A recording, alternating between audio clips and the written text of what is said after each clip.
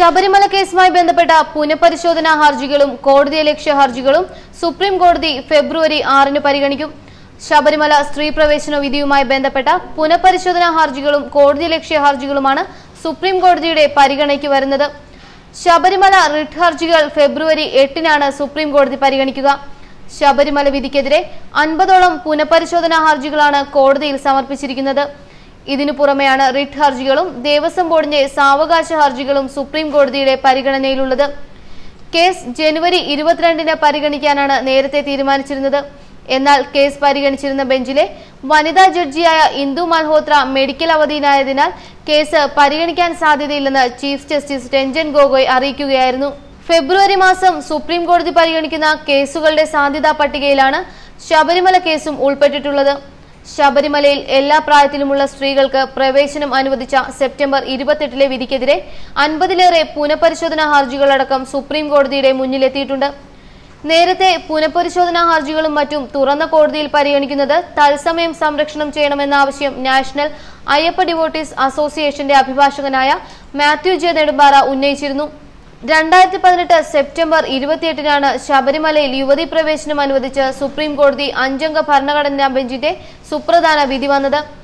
അയ്യപ്പ ഭക്തരെ പ്രത്യേക മതവിഭാഗമായി കണക്കാക്കാനാകില്ലെന്നും വിലക്ക് ഭരണഘടന ഉറപ്പു നൽകുന്ന തുല്യതയുടെ ലംഘനമാണെന്നും സുപ്രീം കോടതി ബെഞ്ചിൽ ഭൂരിപക്ഷ വിധി വന്നു.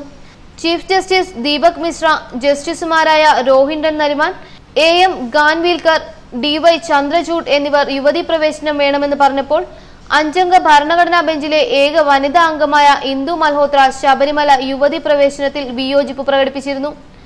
ശബരിമലയിൽ പ്രായഭേദമന്യേ സ്ത്രീകൾക്ക് പ്രവേശനം അനുവദിച്ച സുപ്രീം കോടതി 5-അംഗ ബെഞ്ചിലെ 4 പേർ ഏകാഭിപ്രായം പുലർത്തിയപ്പോൾ വ്യത്യസ്ത വിധി രേഖപ്പെടുത്തിയത് ബെഞ്ചിലെ ഏക സ്ത്രീ പ്രതിനിധിയായ ജസ്റ്റിസ് ഇന്ദു മൽഹോത്രയായിരുന്നു. മതവികാരങ്ങളും മതാചാരങ്ങളും തികച്ചും സാധാരണ വിഷയങ്ങളായി കണ്ട് കോടതിക്ക് ഇടപെടാനാവില്ലെന്ന് ഇന്ദു മൽഹോത്ര അഭിപ്രായപ്പെട്ടു. ഇന്ത്യൻ ഭരണഘടനയുടെ 25, 26 അനുച്ഛേദങ്ങൾ ശബരിമല ക്ഷേത്രത്തിനും സംരക്ഷണത്തിനും ഉറപ്പു നൽകുന്നുണ്ട്. അക്കാര്യം വിധിയിൽ പരിഗണിക്കണമെന്ന് ഇന്ദു മൽഹോത്ര വ്യക്തമാക്കി. മതപരമായ കാര്യങ്ങളിൽ നീതിക്ക് യുക്തമായി തീരുമാനമെടുക്കാവുന്നതല്ല. ആഴത്തിൽ വേരുറപ്പിച്ച മതവിശ്വാസങ്ങളെ രാജ്യത്തിന്റെ മതനിരപേക്ഷതയ്ക്ക് അനുസൃതമായി മാറ്റിയെഴുതാനാവുന്നില്ല എന്നത് തന്റെ വിധിന്യായത്തിൽ അവർ വ്യക്തമാക്കി. ഇന്ത്യയിൽ ഏതെങ്കിലും മതവിഭാഗം ആചാരാനുഷ്ഠാനങ്ങളിൽ വ്യക്തമായ ധാരണയും രീതിയും തുടർന്നു പോരുന്നുവെങ്കിൽ അത് നിലനിൽക്കുന്ന തരത്തിലാവണം കോടതി തീരുമാനമെടുക്കേണ്ടതെന്നും അവർ വ്യക്തമാക്കിയിരുന്നു.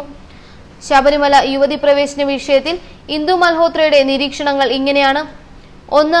മതപരമായി നിലനിന്നു പോരുന്ന ആചാരങ്ങൾ സമൂഹത്തെ ഹാനികരമായി ബാധിക്കുന്ന തരത്തിലല്ലെങ്കിൽ കോടതിയുടെ ഇടപെടൽ ആവശ്യമില്ല. 2. ഒരു മതത്തിന്റെ വിശ്വാസികളാണ് ആചാരങ്ങളെക്കുറിച്ച് തീരുമാനിക്കേണ്ടത്. 3. ജഡ്ജിയുടെ വ്യക്തിപരമായ കാഴ്ചപ്പാടുകൾ മതാചാരങ്ങളെക്കുറിച്ചുള്ള വിധിയിൽ പ്രതിഫലിക്കരുത്. 4. മതങ്ങളുടെ താരതമ്യവും മതാചാരങ്ങളെക്കുറിച്ചുള്ള കോടതി തീരുമാനവും തികച്ചും അപ്രസക്തമാണ്. 5. മതനിരപേക്ഷത നിലനിൽക്കുന്ന സമൂഹത്തിൽ ഏതൊരു മതവിഭാഗത്തിനും അവരുടെ വിശ്വാസത്തിനനുസരിച്ച് ആചാരാനുഷ്ഠാനങ്ങൾ തീരുമാനിക്കാം. 6. യുക്തിക്കനുസരിച്ച് വിശ്വാസത്തെ മാറ്റാൻ ശ്രമിക്കുന്നത് ശരിയായ നടപടിയല്ല. 7. വിവേചനപരമാണെങ്കിലും മതപരമായ ആചാരങ്ങൾ മാനിക്കപ്പെടണം.